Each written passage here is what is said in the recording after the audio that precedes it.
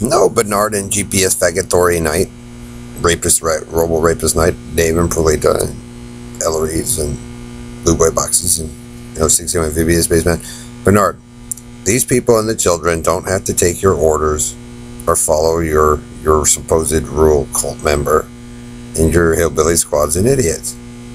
So, you're doing it yourself, Bernard.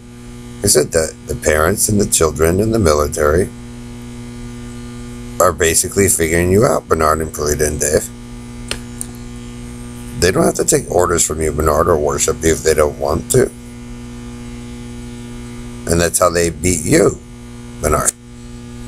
They solve it all. That's what evolving is. That's why when you assert your dominant command authority, Bernard, and you're a fucking moron with Dave and Perlita. That's what getting smarter in them does. That's what evolving does, Bernard. So they don't have to live under a dumb shit carny political regime. They don't want to. They solve all their stuff. They get smarter. They have their own leaders and stuff going on, Bernard. I don't interfere. And they solve how big of an idiot the group of you guys will always be on the face of the earth, Bernard, the fact of the chance. Carny, country, and western, and ghetto lifer. And so the kids solve their problem, get smarter, and that's what they do. I know it's hard for you to take, Bernard, to see evolution in front of your face, but that's what women do.